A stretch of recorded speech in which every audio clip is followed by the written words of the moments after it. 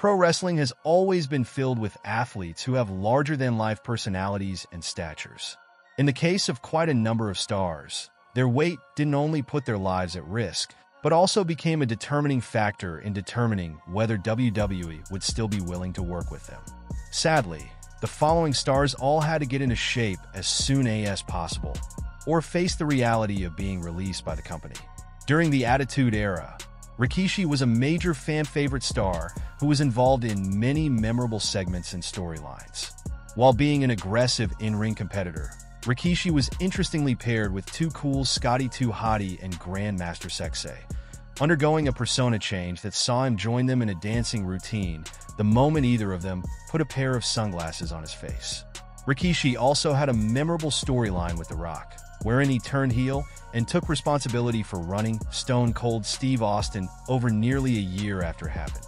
Rikishi then entered into a feud with Austin and changed his theme song to reflect his newfound badman status as well. The Rock was ultimately not too happy with Rikishi, and the two clashed a few times after then. Unfortunately, after the Ruthless Aggression era slowly began to change the layout of WWE, Rikishi faced pressure from the higher-ups to lose weight. The veteran allegedly refused to do so, and on top of this, suffered an injury that ended his heel run in the process. In 2004, Rikishi was released from WWE due to his weight issues and for failing to get medically cleared. Amongst the many out-of-this-world personas of the Attitude Era, Gangrel stood out for portraying a vampire with fangs. The veteran's wrestler name comes from the popular White Wolf role-playing game Vampire the Masquerade. Unlike the undead creatures of the series, Gangrel incorporated his love for blood and dark gothic music into his entrance. Despite all of this, Gangrel is still a human and has to take care of his body. But for whatever reason, while at the height of his career in WWE, Gangrel refused to put in any work or drop some weight, which resulted in his release from the company. An urban legend claims that one night while competing, Gangrel's stomach was too obviously visible for Vince McMahon's tastes, which led to him firing the star instead of trying to push him to get into shape. While his career with WWE never led to any main event stints or championships or accolades, Gangrel has made sporadic appearances over the years, proving that he's at least got a working relationship with them. Gangrel also reunited with Adam Edge Copeland at AEW Double or Nothing 2024, proving that his career is still going strong after all these years. Yokozuna was one of the biggest athletes in his generation, and while he always struggled with his weight throughout his life, he managed to turn it into a legitimate wrestling gimmick, portraying a Japanese sumo wrestler dominating the world of professional wrestling. Unfortunately for Yokozuna, he couldn't control his weight gain, and it began to affect his in-ring work in WWE. WWE eventually decided to send Yokozuna to a medical center in Durham to help him lose some weight and discover about healthier eating habits to keep himself in good shape. Unfortunately, Yokozuna ended up gaining more weight instead of losing the weight, which led to WWE owner Vince McMahon making the call to release Yokozuna, which according to news sources Yokozuna knew he was getting released before Vince told him. Bray Wyatt is considered by many to be one of the most unique and creative stars of his generation.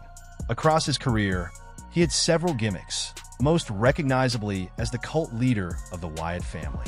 However, in 2019, Wyatt got into better shape and reinvented himself as the Fiend character who was an unhinged monster who destroyed everyone and anyone who stepped in his path. Shockingly, Bray was released from WWE in 2021, which confused many wrestling fans due to Bray Wyatt's merch sales being some of the highest and fans adored him.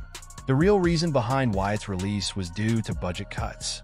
However, wrestling fans have not believed this reason, especially considering that The Fiend was one of the most over characters at the time. Many believe that Bray had heat with Vince McMahon and could have become difficult to work with.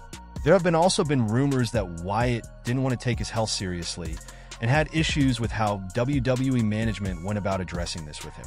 Shockingly, Wyatt would make a triumphant return to WWE in 2022, repackaging himself and slowly building to what could have been compelling storylines. Tragically, Wyatt passed away at the age of 36 in August 2023, ending what could have been an iconic run. The King of the Ring Gunther brought a lot of prestige back to the WWE Intercontinental Championship when he became the longest reigning champion at 666 days.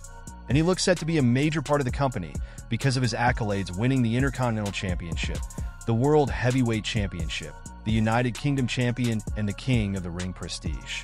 While he quickly found success on the main roster, Dave Meltzer of Wrestling Observer Radio claimed Gunther faced some issues because of his weight.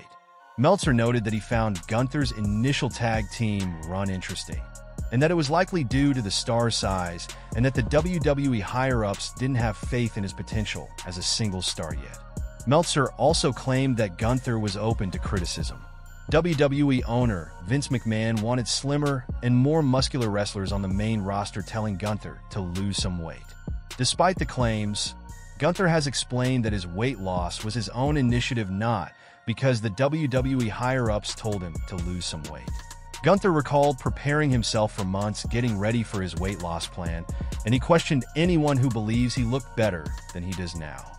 Either way, his physical change paid off and made him into a major star. Back at WWE WrestleMania 33, Kevin Owens and Chris Jericho went head-to-head for the WWE United States Championship, after their pairing came to an end during the Festival of Friendship segment. While the angle is still remembered today, Vince McMahon wasn't too happy with Owens. Jericho recalled how McMahon even told Owens it was the worst match in WrestleMania history due to the issues he had with the prize fighter's physique.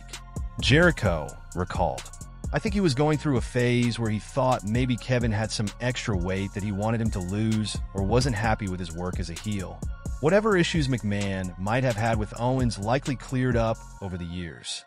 Owens said he re-signed with WWE after being asked to buy McMahon, suggesting that the former boss was satisfied with his performances and physique following WrestleMania 33. Despite being considered a legend of the wrestling industry, Paul White's WWE run left a lot to be desired.